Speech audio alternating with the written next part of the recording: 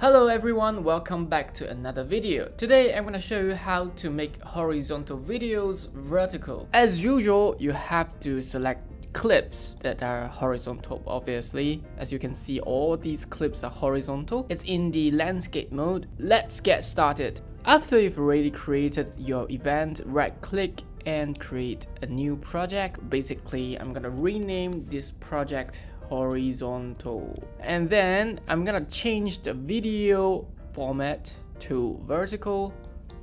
Yep, and you can change the resolutions over here. The highest resolution you can go to is actually 4K, and once you've already selected your resolution, obviously you can change your frame rates per second over here. And then after everything is done, make sure that your color space is in Rec 709, not the other two. I have no idea why, but sometimes you create a new project, it's going to not be in the Rec 709, which is bad.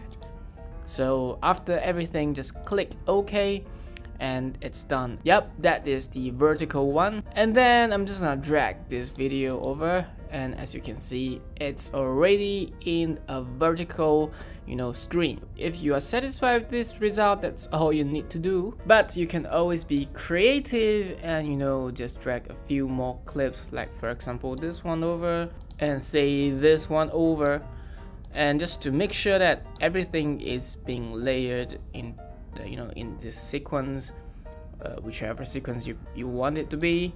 And then you can always come to this inspector over here and just rearrange all these video clips, maybe scale up a little bit, yeah, something like this.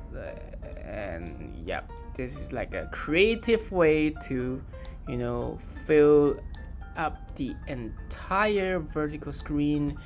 And you can just hit playback and everything is moving. Obviously you can put pictures over here or like titles over here. For example, you can always just create a title over here and then just type vacation, something like that, and change the fonts and the outlines and stuff like that, something like this. Yep. Alternatively, if you want to make this one single clip to fill the entire screen, click on this clip and go to modify and smart conform. As always, this just analyze the clip and become maximized out and fill the entire screen. And you can change the position of the clip like this with the transforms position axis.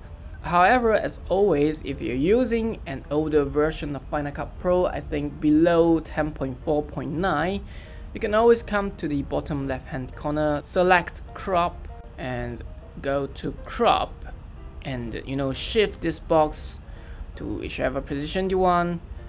And for example, you want this part of the video, and just click done, and that's all you need to do. Lastly, if you want to have backgrounds, you can always come to the generators tab, drag a random background and below this clip, and that's all you need to do. It's done. And you can always change stuff, and all these are just Final Cut Pro's default generators, and very easily you can just change the colors and background and everything. And that's all for today's video. If you're looking for another video on how to make videos Instagram size, meaning squarish, just stay tuned for another video. I will show you on how to actually do that.